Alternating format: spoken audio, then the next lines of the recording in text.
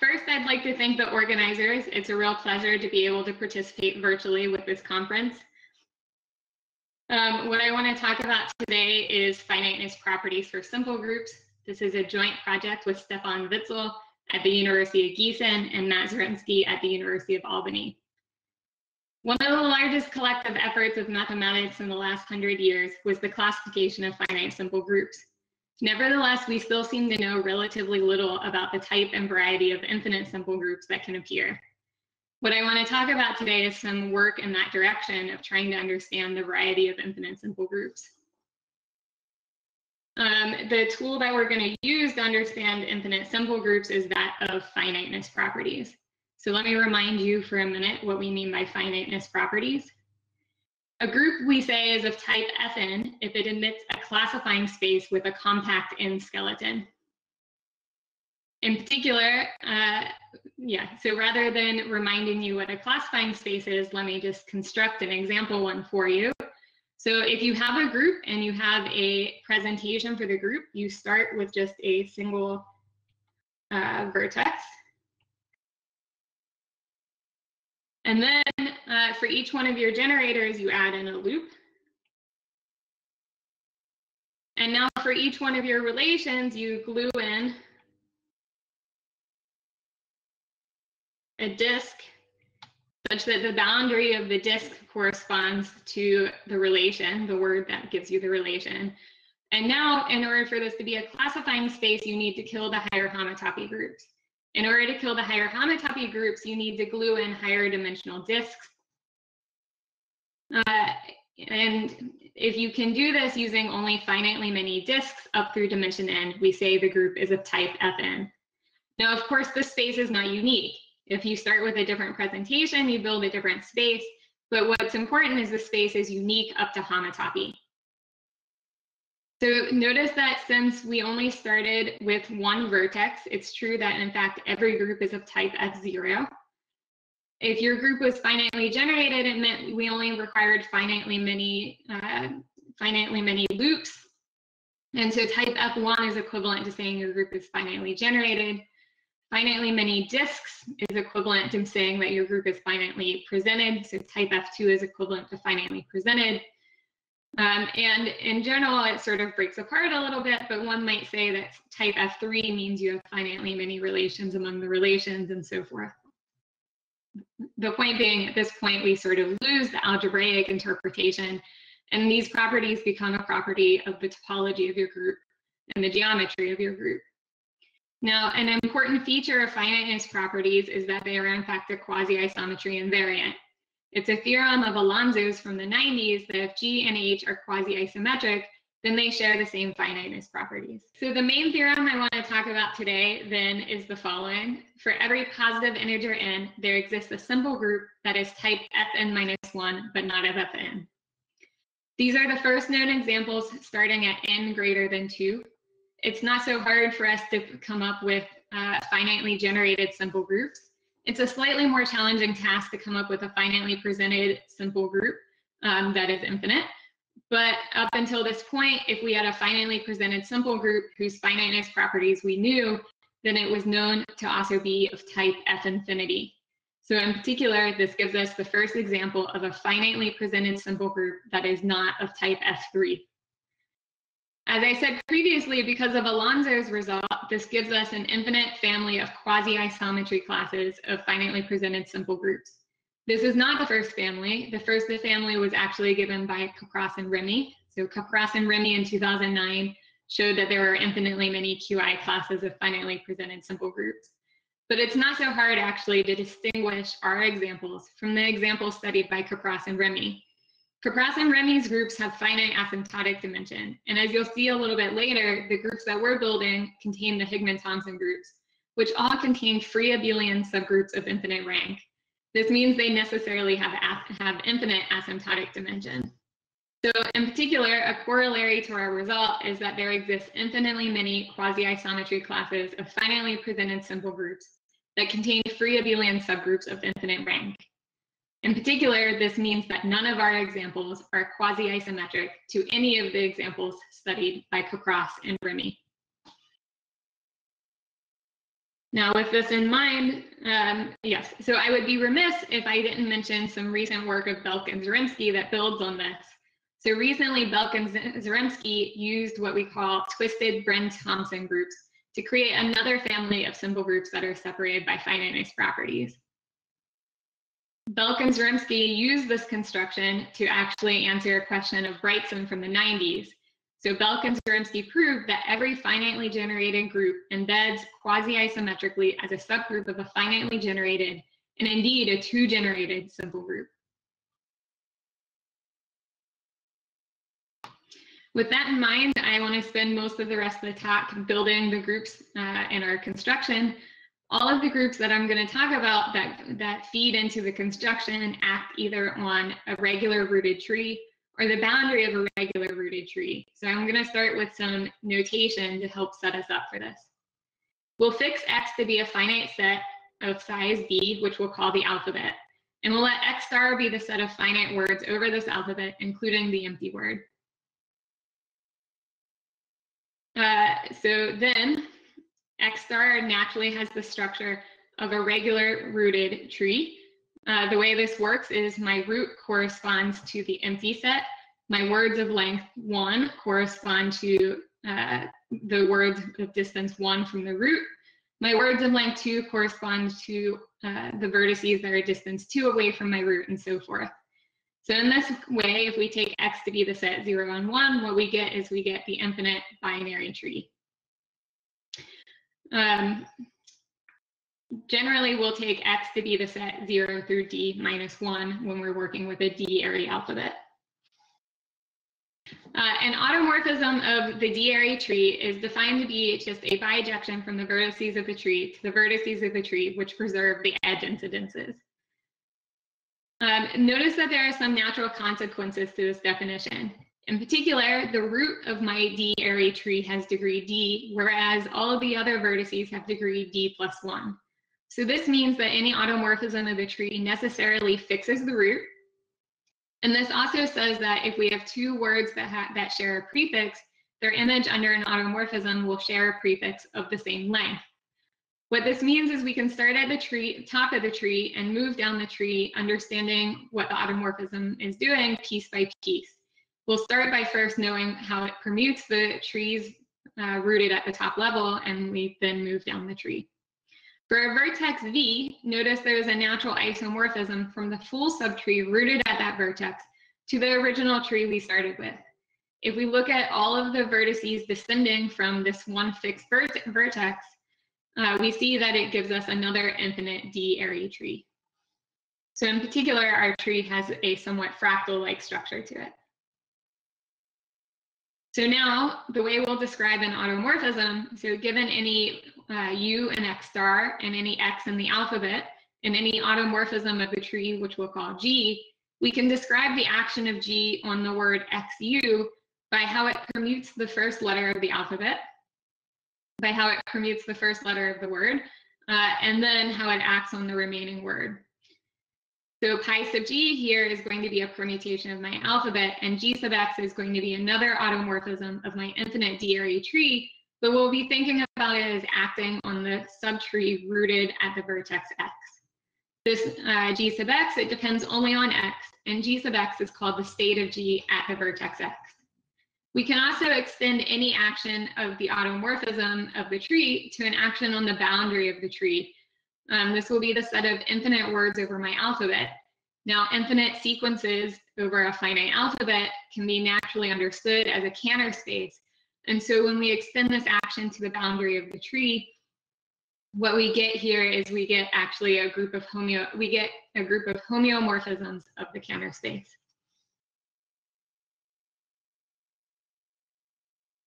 So this way of understanding the states of an automorphism, what it's going to do is it's going to allow us to decompose any automorphism of the tree as a permutation of the top level plus the set of states G1 through GD, where each of the GIs is again in the automorphism group of the tree, and these will be the states of G at each of the vertices at the top level.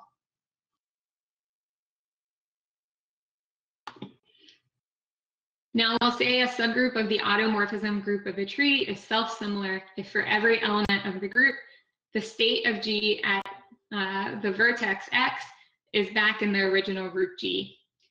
A group of automorphisms is also called finite state if each element in the group has only finitely many states when we start decomposing and moving down the tree. So these definitions are somewhat abstract, so I want to go through a concrete example of a self-similar and finite state group. So the most famous example of such a group is that of the Gregorchik group. The Gregorchik group was introduced in the 80s by Gregorchik. It was the first example of an amenable but not elementary amenable group.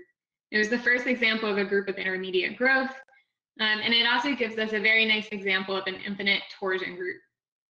So in particular, every element of the group has order a power of 2. So the Gregorchik group acts on the binary tree. So we'll take X to be the set 0 and 1. And the group has 4 generators. So we usually call these generators A, B, C, and D. And to describe these generators, we're going to let sigma be the non-trivial permutation 0 and 1. And then A is defined recursively to be the non-trivial permutation at the top, followed by the first level states of the identity and the identity. B, on the other hand, is going to act trivially on the vertices of length 1. And so we'll leave that permutation at the top alone. And then it acts as A on the left subtree and C on the right subtree. The element C also acts trivially at the top and then acts as A and D. And finally, D acts trivially at the top and acts as the identity and B. Now we want to make this more precise what this means, and so let's take the element B and let's actually trace it out on my binary tree.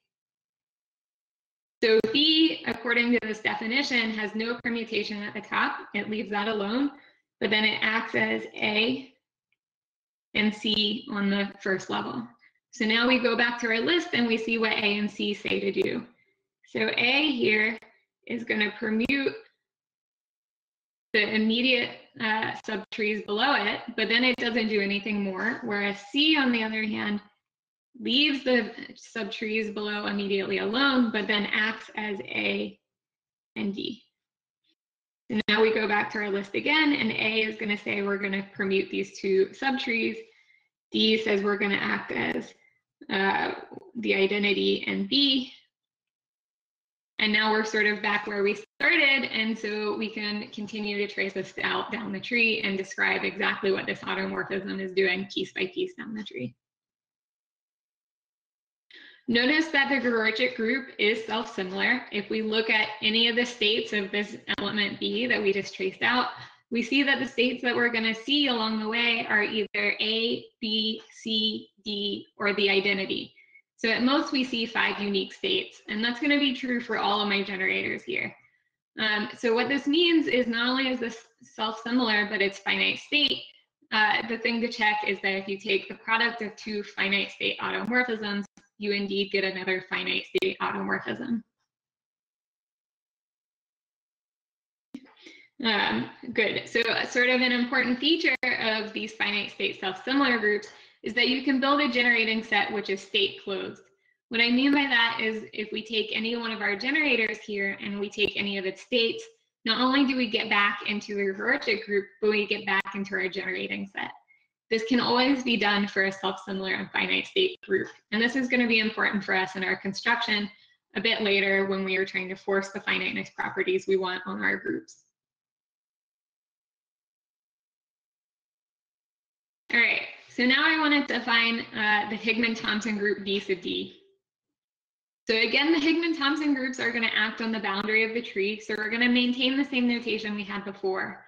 For a vertex V and X star, we're going to define the cone at V to be the set of points in the boundary that have V as a prefix. In other words, it's going to be the set of words VW with W a point in the boundary. The name cone comes up here because if we again draw our tree here, let's say this is my vertex V, then the cone here is the set of all points which pass through this vertex V. It's going to be all the points in the boundary of the tree that pass through that vertex. This now lets us define the Higman-Thomson groups. So the way this works is if we consider two partitions of the boundary into cones, so let's call these two partitions V1 through VT and U1 through UT, then we can define a mapping from the boundary of the tree to the boundary of the tree just by taking any word that begins with VI and replacing that prefix with the prefix UI. Then the set of all such mappings is the Higman-Thomson group V sub D, where again, D here is just the size of my alphabet. So again, what this means is we're considering all possible partitions of the boundary into cones, and we're considering these mappings that do this prefix replacement between pairs of partitions.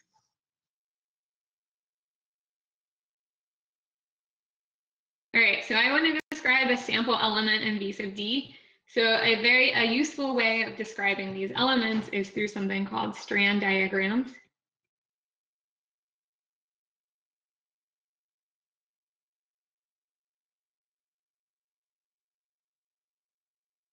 So again, I'm going to, rather than define this, I'm just going to do an example. So the way these strand diagrams work is we're going to consider, say, a sample element in my Higman-Thomson group. Let's say it's the element that maps the cone 0, 0 to the cone 1, 0. Let's say it maps the cone 0, 1 to the cone 0 and the cone 1 to the cone 1, 1. All right, so the way we're going to draw the strand diagram is we're going to have two finite trees whose leaves correspond to the domain and codomain cones. So my domain tree here is going to look like this. And so that my three leaves in my tree are exactly 0, 0, 0, 1, and 1. And then I'm going to draw a matching tree, but this time in terms of my codomain, so that the leaves of this tree are 0, 1, 0, and 1, 1. All right, and so we're going to draw the codomain tree upside down, as you can see here. And now we just connect the leaves of these two trees corresponding to the way this function tells us to do. So 0, 0 is going to map to 1, 0. So I'm just going to draw a connector here. 0, 1 is going to map to 0. So I draw a connector here, and 1 maps to 1, 1. So I want to note here that, in fact, this description of my element of V sub D as a strand diagram, it's not unique. There are, in fact, more than one strand diagram that represent the same element. So for instance, if I take this very last cone and I divide it into two pieces, so let's say 1, if I break it into two pieces, it becomes 1, 0 and 1, 1. And I do the same to my matching codomain tree, and I get 1, 1, 0 and 1, 1, 1. Then if I map these two individual halves directly across, this corresponds to the same function on the boundary of the tree. But in terms of the strand diagram, it corresponds to putting an extra breakpoint in both my top and bottom trees and connecting these pieces directly. So what that means is when we talk about these strand diagrams as representatives of elements in my Higman-Thomson group, I really have to talk about equivalence classes of diagrams.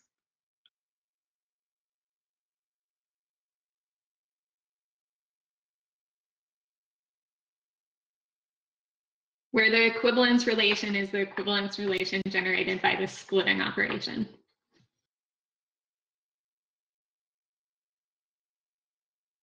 All right, so now that we have our self-similar groups and we have our Higman-Thomson groups, we're now ready to build the groups that show up in the construction.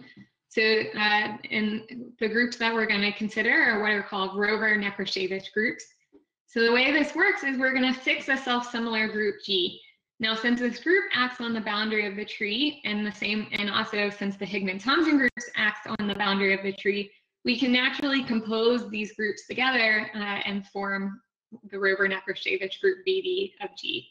More precisely, if we take two partitions of the boundary into cones, say V1 through VT and U1 through UT, and we likewise choose T elements from my self-similar group G, Then we can define the mapping on the boundary, which first does this prefix replacement. So we're going to take the prefix replacement bi and replace it with the prefix ui. And then we're going to act on the remaining word by the self-similar group G element gi.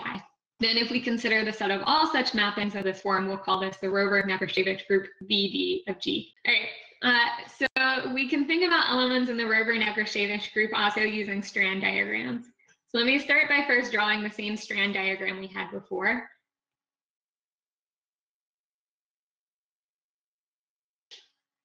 So as before, right, so we had the strand diagram where we connected these individual pieces, but now for the self-similar group, we need to choose 3 elements, G, H, and K, in the self-similar group G, and what that's going to correspond to in my strand diagram is just adding in a labeling of G, H, and K. So now we also have to understand, remember these strand diagrams, we have to think about them as equivalence classes of strand diagram. So we have to understand what happens when we introduce an extra split. So let's imagine we introduce an extra split, and let's say that K splits apart as the non-trivial permutation in K1 and K2. What that's going to correspond to here in my new strand diagram, when I introduce this extra split point, rather than just connecting the 2 individual pieces directly, I'm going to introduce this permutation, which corresponds to my sigma, and then I'm going to label by K1 and K2, while maintaining my G and H on the other 2, at the other 2 points. So now this is how we'll work with equivalence classes of these strand diagrams. All right, so now that we have Rover-Nekrashevich groups, I want to talk to you about how we actually get them to have the right finiteness properties. The first step in doing this is to start with a self-similar finite state group, which we'll call G sub n, which is going to be of type Fn-1, but not Fn. Fortunately for us, this was given to us by Bartholdi, Neuhauser, and Willows in 2008, and more recently by Koklukova and Sitke in 2017. So in both of these cases, they are studying certain meta-Boolean S-arithmetic groups. These groups were known to have the right finiteness properties, and they were shown then in these papers to actually act self-similarly on a tree. And it turns out that the action is actually finite state also. So now that we have the self-similar group with the right finiteness properties, our goal is to force these finiteness properties onto the Rover-Nekrashevich group. The positive direction we can do using Brown's criterion. Brown's criterion says let n be a natural number and assume that a group G acts on an n-1 connected CW complex. Assume that the stabilizer of every P cell of the complex is of type Fn-P. Now let X sub R be a G co-compact filtration of X, then G is a type Fn if and only if this filtration is essentially n-1 connected. Now we can combine this Brown's criterion with Bessvina-Brady-Morse theory and apply it to what's called the Stein-Farley complex, which this group naturally acts on to induce the positive finiteness properties onto the Rover-Nekrashevich group. The negative finiteness properties is slightly more challenging. To force the negative finiteness properties, we're going to need what's called a quasi-retract. So let H and Q be finitely generated group equipped with their word metrics respectively. Then if there exist CD Lipschitz functions R from H to Q and iota from Q to H, such that the distance of R iota of X from X is less than or equal to D for all X and Q, then we call Q a quasi-retract of the group H, and we call R the quasi-retraction. What you can think about this as is this is the same as a retract in group theory where our functions are homomorphisms, except now instead of homomorphisms, we're replacing the functions with CD Lipschitz functions. So in this paper by Alonso's, where he shows that finiteness properties are quasi-isometry invariant, he also proves that if H and Q are finitely generating groups, such that if Q is a quasi-retract of H, if H is of type Fn, then if H is of type Fn, then so is Q. So in particular, if we can get a quasi-retract from our Rover-Nekrashevich group onto a group that is not of type Fn, it will make it so that our Rover-Nekrashevich group is not of type Fn also. And I claim that we can actually do this. All right, so now what we need to do to use Alonso's theorem is we need to construct a quasi-retract from a group that is not of type Fn from our Rover-Nekrashevich group to a group that is not of type Fn. And we have a group that is not of type Fn, specifically the self-similar group we started with. So to do this, first we need to actually alter the action of our self-similar group just a little bit. So let's say that the self-similar group acts on the D array tree.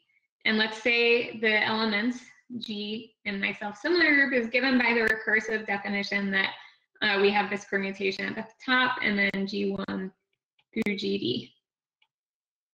So now what we're going to do is we're going to make this self-similar group act on the D+1 array tree. And the way we'll do this is we'll take G, we'll keep the same permutation at the top, whatever permutation we had for it on the D array tree. We'll keep that same permutation on the D+1 array tree, just acting on the first D letters. Then in the coordinates, we're going to act similarly as G1 through GD. So we won't change these first D coordinates at all.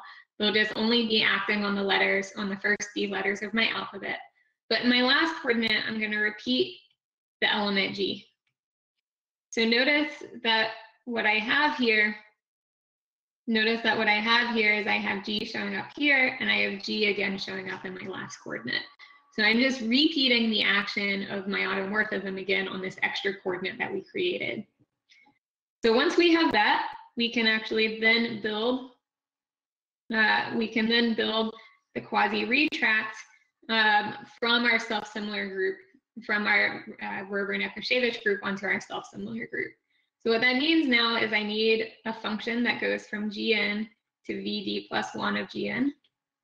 And I need a function that goes the other way. I need a function that goes from Vd+1 of Gn to Gn, such that the composition here doesn't change our distances very much.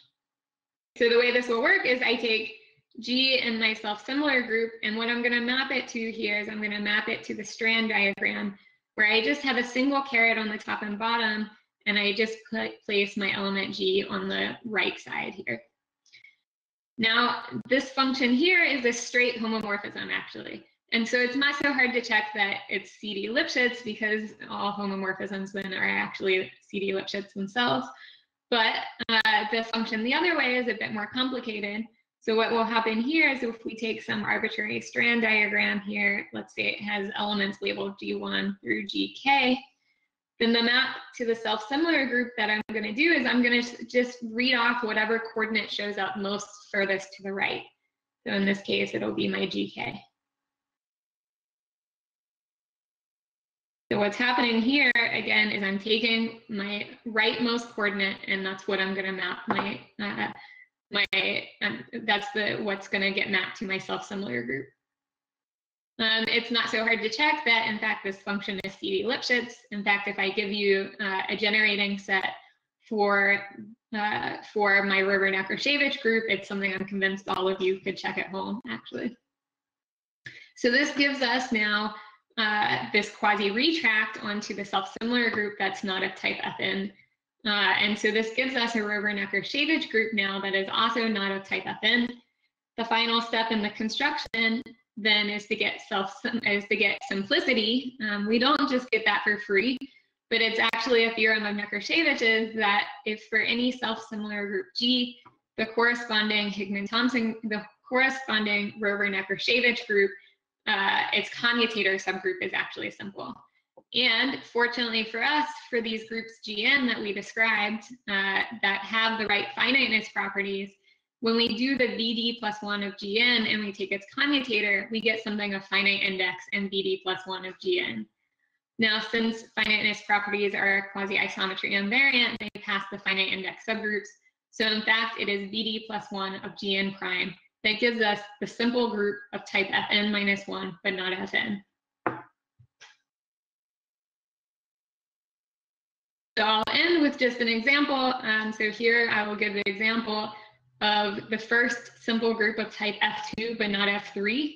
So what we'll do is we'll take the field with two elements and we'll adjoin T inverse, and 1 plus T squared inverse. And then we'll take G to be the affine general linear group over this ring. So that means we're going to be taking these matrices, alpha, beta, 0, and 1, where alpha is a unit in this ring and beta is just any element in this ring.